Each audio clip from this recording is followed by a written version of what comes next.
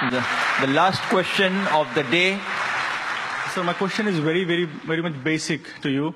I believe that, as you said, terrorism is a fight against injustice, right? I also believe that terrorism is somehow a fight against the government by common people. किसी इंसान के साथ अगर अन्याय होता है तभी वो जाके मजहब के नाम पे लोग इकट्ठा करता है और फिर he tries to fight against whatever has happened to him. But what I believe is एक इंसान एक नॉर्मल पर्सन if somebody हम में से अगर कोई गुजरात में होता तो शायद हम भी वही करते जो उन्होंने किया. मतलब और आप क्या कर सकते हैं? आप पुलिस पे आपको भरोसा नहीं है, जुडिशियल सिस्टम 10 साल लगा देगी, तो एक नॉर्मल इंसान के पास कौन सा ऑप्शन बचता है अगर उसके साथ कुछ बुराई हो तो? What would your advice be to a normal man like me if something like this happens to me? What should we do? I agree with you. What you are saying is that if it happened with you or me, when we see our family members being killed in front of us, our mothers and our sisters being raped, our houses being, what will you do? And I agree that what you do the same thing. A normal human being will do that. That's normal. Unless you have so much faith in Almighty God. I do agree with you. 99% human beings, unless he's wearing bangles, otherwise, this is a normal reaction. Unless a person has faith in Almighty God. Even I would want to do the same. If I did not know my Quran, if I did not know from the Quran it is wrong.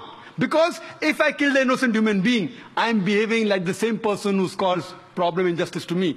Just because someone does injustice to me, it does not justify me to kill other innocent human being.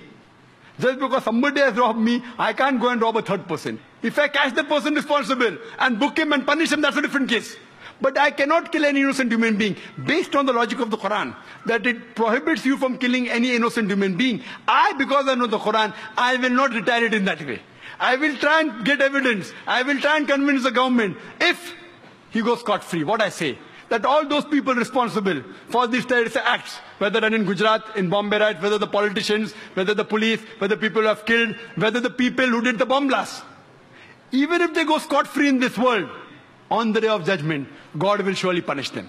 So we as Muslims believe, as it's mentioned in the Quran, in Surah Al-Imran, chapter 3, verse 185, that kullu nafsin zaikatul maut, every soul shall have a taste of death. But the final recompense on the day of judgment. Because we believe this life is a test for the hereafter, we leave it. If we cannot do something here, we leave it for Almighty God to do the justice. And inshallah, he'll be punished in the hereafter. If we catch Hitler today, what punishment can you give him? 6 million people in what punishment can you give him? You can kill him once. What about the remaining 5,999,910 people? Quran says in Surah Nisa chapter number 4 verse number 56 that those who reject our signs, we shall put them in the hellfires.